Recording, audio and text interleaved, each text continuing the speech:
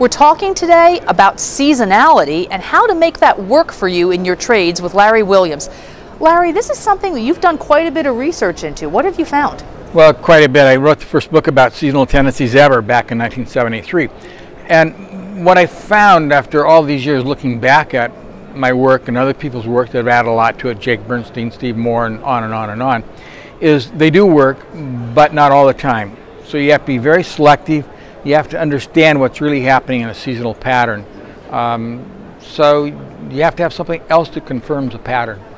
Well, talk a little bit more about that then. What additional confirmations would you be looking for? Sure, you can look for a couple of things. The first thing would be some other fundamental data. Let's say the commitment to trader report. If the commercials are bullish at the time of a seasonal low, well, most likely the seasonal low is going to work this year. That would be one example. Is there something that you see differently, maybe even across decades or multiple years, or really are you just looking at these 12-month time spans? Well, you're looking at that pattern that's averaged over the 12 months of what usually happens in a year. As I said, it doesn't always happen, but this is the important point. You have a seasonal tendency, say, to bottom here, rally here, and come up. If price this year is actually making a lower low, well, the seasonal tendency says you should be making a higher high, obviously it's not congruent.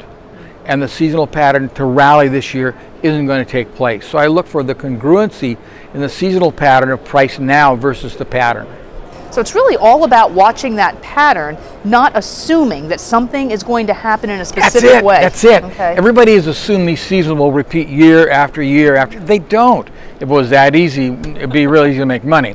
So you really have to pay attention. Is the market fitting the model this year? If it is, it's probably going to work. If it isn't, it's not going to work.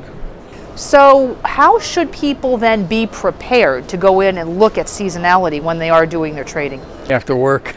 Unfortunately, it's not easy. You have to look at your charts, look at the seasonality, and then see, is it working with the seasonal, is it not? Is there something there that confirms it says it'll most likely work? Larry, thank you so much for sharing these views today. Really appreciate it. My pleasure. This is the MoneyShow.com video network.